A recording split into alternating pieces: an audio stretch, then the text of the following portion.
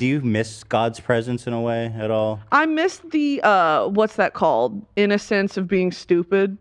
Do Christians have a stupid ignorance? Is Christianity a fear-based faith? And how do we respond to corrupt churches and hypocritical leaders? All that and more in today's video as I respond to a clip from the H3 podcast with Ethan Klein and Britney Broski. But what got me intrigued was that she calls herself an ex-Christian, so let's see what she has to say. This video is made possible by the Daily Disciple Club on Patreon. To support my mission of equipping people to follow Jesus daily, join Patreon today. Was there a moment where you realized you were ready to leave the faith?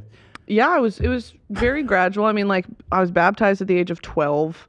It's Is like that late? It's about right on time. I mean, if Okay. you grow up in the church, it's around middle school, they start doing baptisms because it's like you're sentient for the first time. Okay. And that is so young. And I still to this day struggle with like my idea of femininity and my womanhood and sexuality and being sex positive because of the church. You know, Really? like I will never, it is truly religious trauma. The sad thing is that people have legitimately experienced harmful teaching by the church around sexuality. Now, this is often referred to as purity culture, but there's an important distinction that needs to be made. What is extra-biblical purity culture teaching by the church in the past, and what is true biblical commands of Scripture around God's design for sexuality? Because Britney wasn't specific around what she was taught about sexuality and the biblical perspective of it, I want to hone into a little bit of like what might be negative purity culture, things that were not right. One example of that is just an analogy, people passing around a rose at a youth group, and by the time it gets back to the pastor looks at this rose and he says,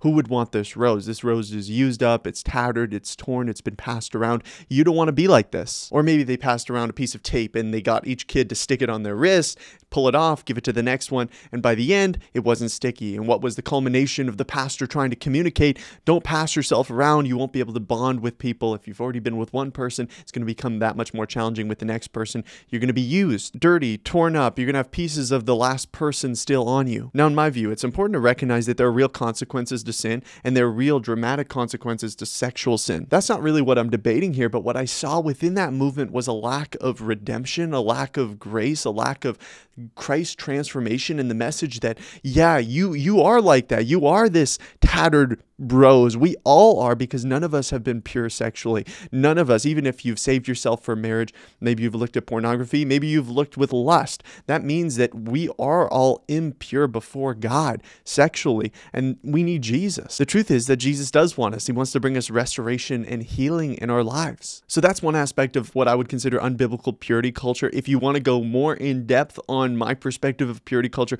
there's multiple videos that I'll link down below or link up here that I want you to watch, and it'll give you much more of an explanation. But aside from that, there are real, true biblical commands that God has given us that we should be holding to. And maybe Britney experienced and encountered those things where the Bible said, and preachers said, hey, look, like, not every one of your sexual desires is good, and that you should, give into. And there should be a place of kind of withholding and denying yourself of those things, and that's good and that's right. This is honestly one of the most common challenges that unbelievers have with Christianity, or people that have left the faith or Christianity or whatever. They said they were Christian, but now they're not saying they're a Christian anymore. They have a problem with this idea of denying yourself, of having a desire and not giving into it, because it's like, if I feel this, then I should just be able to give into it. That must be me stepping into my higher self, or my most authentic self. Why do we do this? Why do we deny ourselves? Is it because we want to earn God's favor? Is it because we want to earn God's love? Is that why we are, abstaining from, sexual immorality, as the Bible puts it? Is it because we're going to earn our way to heaven? No, not at all. In fact, we're all sinners. We all need God's grace. And the only reason that we desire to obey God, because He's been so gracious in the first place, while we were yet sinners, Christ died for us. And out of that love that He's shown us, now we have love for Him, and we desire to obey Him and honor Him with our sexuality. To wrap this section up, I'm definitely not trying to deny that people have experienced religious trauma. I think a big cause of that was purity culture and these extra biblical things that were forced on people, and this graceless kind of attitude towards people's sin. It gave them this heavy burden that they needed to carry, and it was all about rules and trying to do my best so that God would give me His best back. back, and so I would have a good life. And it was very kind of transactional. And I think there could be a lot of, trauma or what it hurt coming from that, whatever you want to call it. Absolutely. Ultimately, I think many people's issue stems far beyond those things, though. I think it goes towards the Bible itself. They have a problem with what the Word of God says about our sexuality. It puts parameters and borders around it, that sexuality should be expressed in the context of marriage with one man and one woman. That seems limiting. That seems repressive to them. And then when they experience shame and guilt when they take part in sexuality outside of marriage, they interpret that as kind of religious trauma, or kind of just because they were taught this way, so that's kind of lingering still. But ultimately, I believe that is God trying to get your attention. He's trying to say, turn from these things. He's trying to convict your heart of your sin and calling you to repentance. And the internet's helped, but the internet is also, the pendulum has swung so much the other way of like, you need to be body positive, sex positive, man positive, da. No, you don't, actually. But I just, hypersexualizing yourself isn't the solution to having a suppressed sexual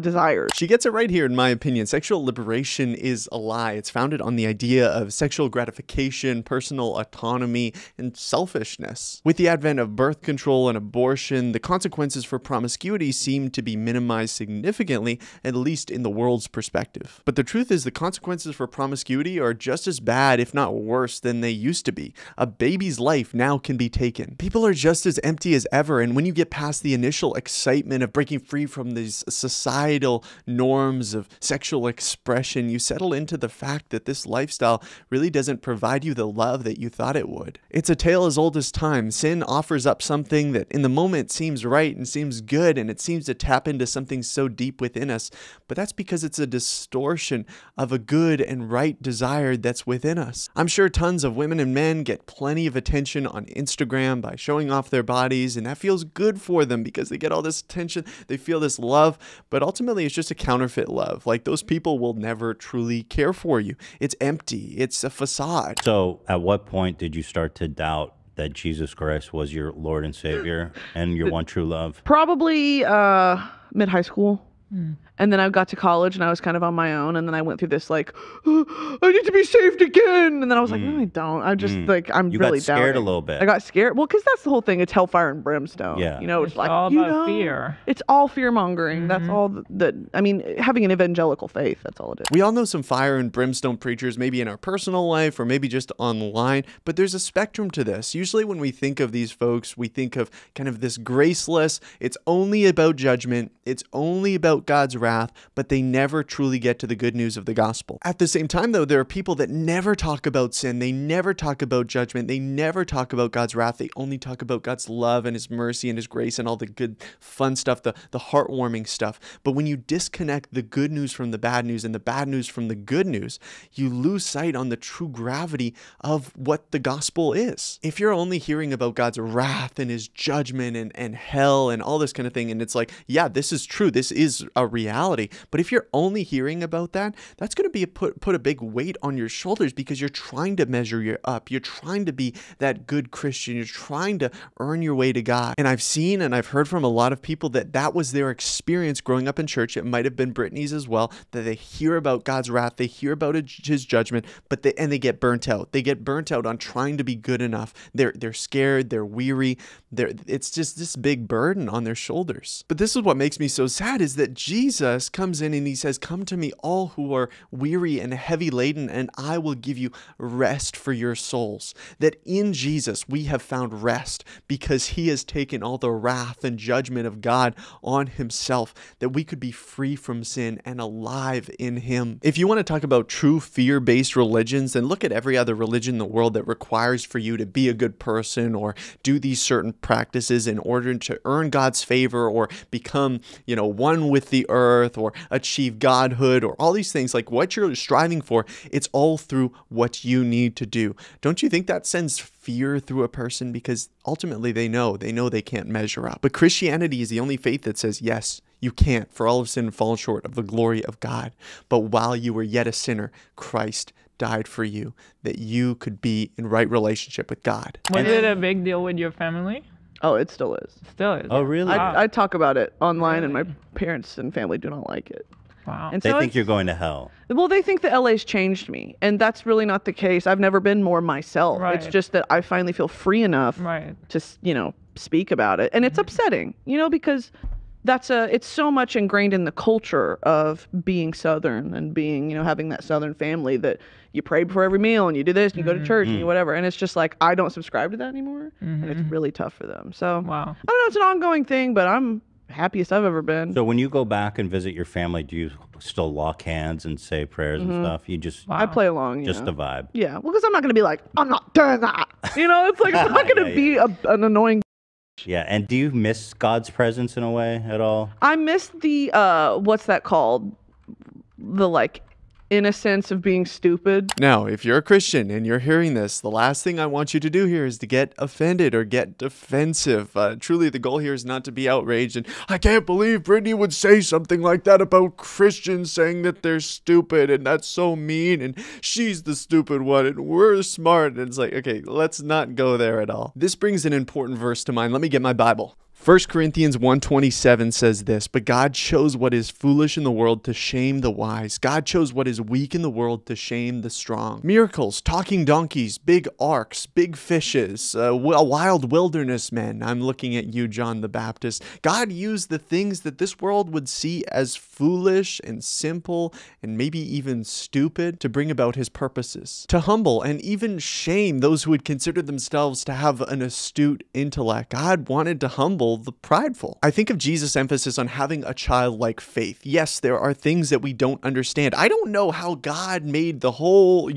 everything out of nothing. I don't know how that happens. I don't know how Jesus came to this earth fully God and fully man. I don't understand how that can work. I don't understand how he multiplied all those bread and all those fish. I just don't get it. Childlike faith isn't a stupid faith, but it is a humble faith, a faith that says and admits, I'm not God. In comparison to God, I am a lowly child. Now, that's not to say there aren't Christians with great intellects or that there aren't great answers to intellectual questions. There absolutely are. But if you aren't willing to humble yourself first, you'll completely miss it. That's exactly why somebody can have an astounding intellect and yet still believe that something came from nothing. Romans 1 says that we know God exists, but we suppress that truth in our unrighteousness. It's not that there isn't enough answers to challenging intellectual questions from unbelievers. It's that people have yet to submit themselves to God, to humble themselves like a child. And for an unbeliever watching this, you're like, why would I want to do that? Well, that's why God needs to change your heart, truly. And that's if you're an unbeliever watching this right now and you're like, okay, I'm kind of understanding what you're saying, but I don't get it. I would ask God to humble you. Ask God to give you repentance. Ask God to convict you of your sin and convict you of your unbelief. Ultimately, it's God that changes our heart. Right. Totally, because it's like there's an answer to stuff. Right. It's like I had for the longest time a clear answer. When there was a problem, I would pray, and now it's just like, well. This is so interesting to me. It seems like there's a moral superiority in uncertainty. But you see where this leads. They reject God and his presence, yet there's no place to take the questions that you have in your life or your struggles or any of it. You're just, well, I guess that's it. I guess, I got to figure it out. Would you consider yourself an atheist or agnostic?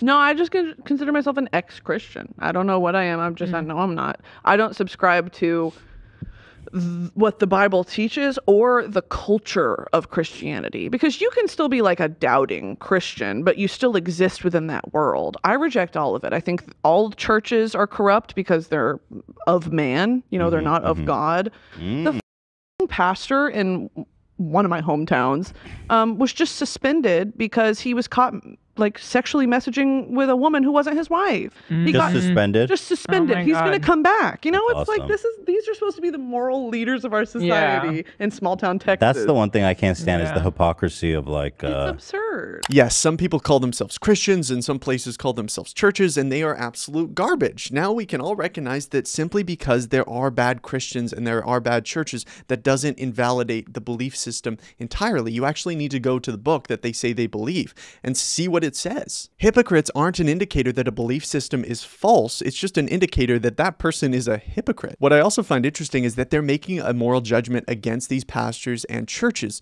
as they should, but from an atheistic or godless worldview, where are you getting this morality from? Like, I'm okay, weigh them against their own standards. They fall short, absolutely. But from your worldview, why is what they're doing wrong? Why is deception wrong? Why is hypocrisy wrong in your worldview? Because in an atheistic or godless worldview, we're all just kind of stardust walking our way through space. We're just kind of chemical reactions. There's no truth or falsehood. There's no right or wrong. Maybe it's societally constructed, but that's not objective. That's just whatever your opinion is in the moment. It really doesn't hold any weight. Now, in my worldview, according to Christianity and the Bible, we have something really clear to say to these folks, that they are wolves in sheep's clothing and that they need to repent. Yeah. The full flaw with Christianity is like, whatever the most up thing, you can do whatever you want. But as long as you believe in Christ, he'll forgive you. And you, Right. Because they're like, so if you're like a prolific, if you're like, have to repent. Jesus is my dog, you go to heaven forever. And me, a Jew who never kids, straight to hell forever. you. Like, Yeah. come on, explain the consistency of You that. lost. I've heard Ethan say this many times, and it pains me because it demonstrates that he has a keen misunderstanding about the Christian faith. The Apostle Paul addressed this question when he talked about, hey, can we keep sinning that grace may more abound? Meaning, can I continue in my sinful lifestyle, in my sinful life, because Jesus will just save me? But Paul goes on to say, by no means. How are we who are dead to sin still live in it? When God saves us, he changes our heart. We no longer desire to walk in these evil, sinful ways of the old man, but rather we desire to honor God. And yes, we don't do it perfectly. Yes, we still sin, but it's this lifestyle transformation that happens. Yes, even folks that have done something unimaginably wicked in their past can still be saved by Jesus.